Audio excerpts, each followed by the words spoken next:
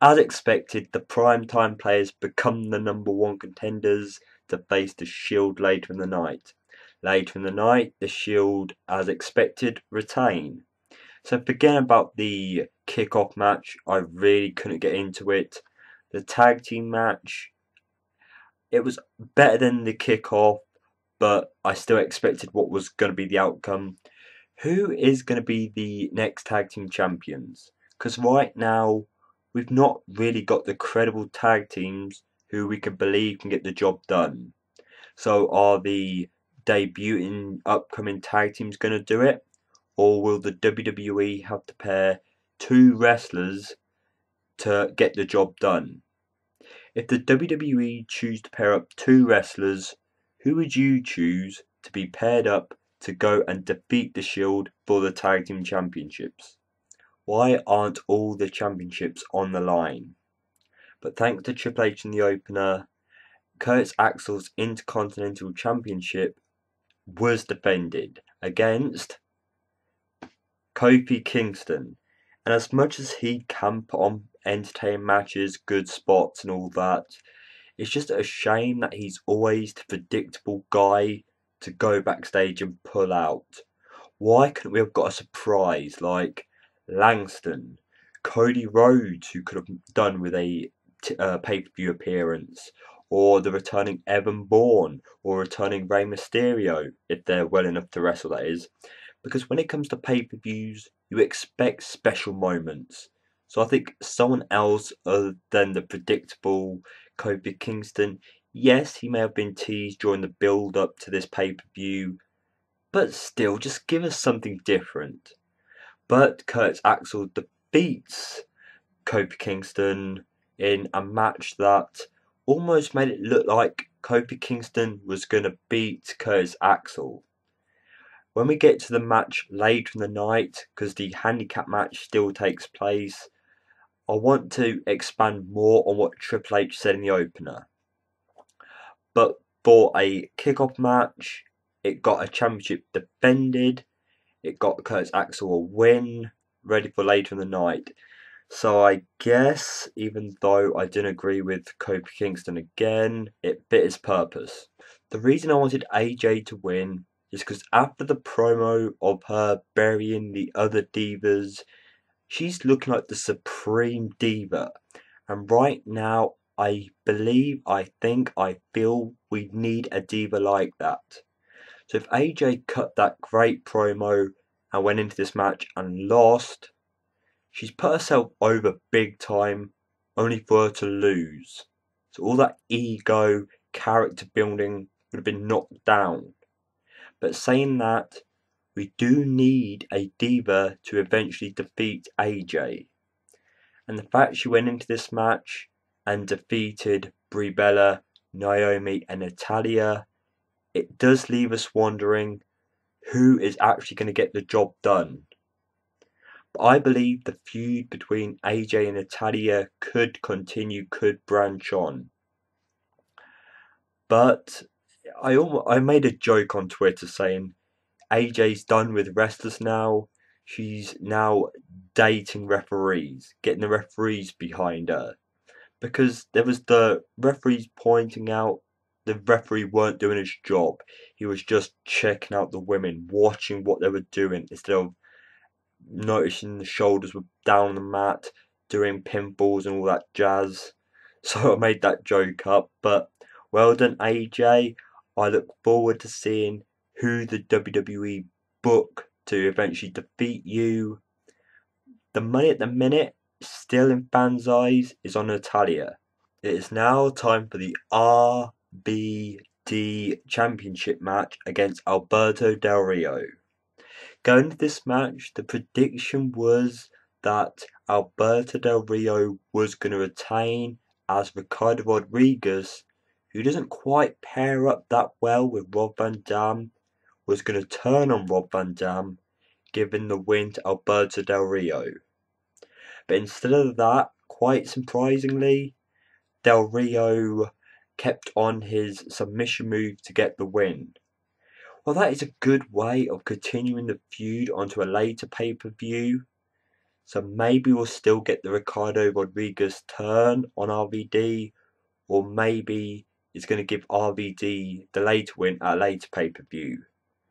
But after the match, I like how the WWE gave RVD and Ricardo their little spot by doing the coast to coast to Del Rio.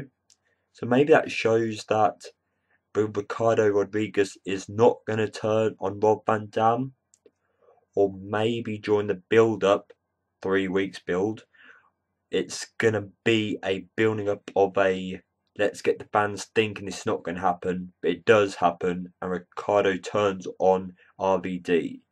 But either way, this match ended differently than I expected, which is good for pay-per-views, because it's good to be surprised or get your predictions wrong if you make predictions for pay-per-views. And plus, this feud's going to continue, which maybe if you're like me, you may not care ever so much, but for long-term booking, or at least stretching across feuds, the WWE have given us that tonight. WWE decided to add the Miz and Fandango feud match to Night of Champions. It was an expected match, which I don't care about. This feud I don't care about. Miz defeats Fandango, and my question is, what do you Fandango fans really see in Fandango? Because I'm going to say it again, to me, he's just an entertainer. Yes, he's got wrestling moves. Yes, he may have some skill, but the WWE, for some reason, had him beat Chris Jericho at WrestleMania, and since then, nothing's really stood out about him apart from dancing. The same thing could say about The Miz. He's not really got anything going for him. But with Fandango being a new wrestler, you expect the WWE to have more for him, right? Dean Ambrose defeats Dolph Ziggler. No real surprise there. You could say Ziggler put over Ambrose. But sadly, Ziggler's not had the best run in the WWE for quite some time. He's a great entertainer, good moves, he can wrestle, and quite good on the mic. But for some reason, the WWE have the tendency to not really give Ziggler the wins. So for quite some time, yes, he may have become World Heavyweight Champion, but he's not really had the wins to be counted as someone to put over Ambrose. But I'm still got my hopes up for Ziggler that something eventually will go his way. Ambrose retains. I'm now waiting to see, even though the Shield are a part of the Corporation storyline, who's going to be the wrestler to face and defeat Ambrose for the United States Championship. Thanks to Paul Heyman's mastermind, a no disqualification match gets added to his and Curtis Axel's match against CM Punk. But before we get to the match, the relationship between Paul Heyman and Curtis Axel is not concrete. You could tell it by the opener, because when Triple H and Paul Heyman were talking, and Paul Heyman was worrying about his match, Curtis Axel was a sideline. He didn't really have his chance to feel like a strong, dominant heel, to have confidence for the match later in the night. I don't know, the WWE are really letting Curtis Axel down. I didn't feel that Curtis Axel believed in himself, believed he could beat CM Punk. He was just there sticking up for Paul Heyman's worries now and again. But getting to the match went down as expected. Curtis Axel eventually got eliminated, which left CM Punk to fight Paul Heyman. That disappointed me. I expected more from this fight between CM Punk and Paul Heyman, but it just turned to be a kendo stick fight. The WWE love the kendo stick, maybe because it's user friendly and it's not a brutal weapon. Yes, I wouldn't want to be hit by one, but when it comes to wrestling, I expected more. Probably use the steel chairs, use the steel steps. But forget about the kendo stick fighting. The thing that stood out is fans. The term Paul Heyman guy, in my opinion, should not be rushed, should not be overused. We've had CM Punk Paul Heyman guy, Brock Lesnar, and Curtis Axel. Recently, CM Punk and Curtis Axel have been with that label. I don't believe that it should be given to someone else just yet.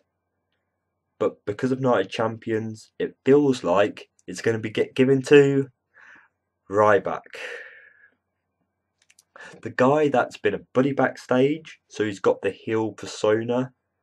But what has Ryback done that makes you feel that he's going to be one of the best guys to have as a Paul Heyman guy? Ryback hasn't won many pay-per-views that stand out. He's not had yes, he's been involved in big matches, but the outcome's been the same. He's been a buddy for the last month or so. As much as it was a surprise, no one, from what I was aware, predicted Ryback. But he takes out CM Punk, and I'm glad Paul Heyman won. People had their money on CM Punk, but Paul Heyman, like I said, his mastermind. He had a backup plan to secure his win. This is going to continue the feud, but not against Curtis Axel. He'll probably branch off to someone else eventually.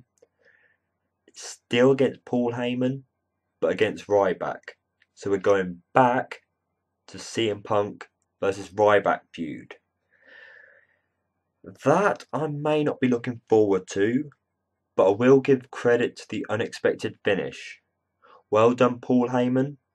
Well done, Ryback, for making it to a pay-per-view. Well done, CM Punk, for being CM Punk. Curtis Axel, well done for defeating Kofi. But I'm looking forward to seeing how the WWE continue our interest with the CM Punk storyline. And also in the opener, Triple H wanted to prove he wants to give the fans what they want. So the stipulation for this match is that there'll be no interference. No Shield, no Big Show, no Triple H, none of that jazz. So you go into this match thinking, good, a one-on-one fight between the champion Orton and the number one contender Bryan. So you go into this match with high hopes, high expectations like I did. It was a good match. I say this was the main event that fans wanted to see. But the finish, when you saw the little referee switch, the first thing that came to my mind was, a corrupted referee. I expected Triple H to be the referee, but the referee switch, the fast count, that's probably going to be the going forward storyline. But Daniel Bryan picks up the win. So I didn't really think Orton was going to lose his championship this quickly. But because of the fast count, the referee switch, and Triple H, of course, still being a heel no matter what he said in the opener, there's going to be more repercussion from the main event. Okay, so Night of Champions. Not the best Night of Champions I've seen. No, it's not. Did it give us the right results? Yes, it did. Did it surprise us in a few areas? Yes, it did. But it doesn't really matter what I think, because it's the people I want to hear. People, share your thoughts. What was match of the night? What was your favourite moment? What was your worst moment? Just give me your feedback. And thank you very much for watching. And from the true pipe bomb, from the true WWE Champion, or should I say World Heavyweight Champion, me NJ, thank you very much. Tune in for my Raw review, and goodbye.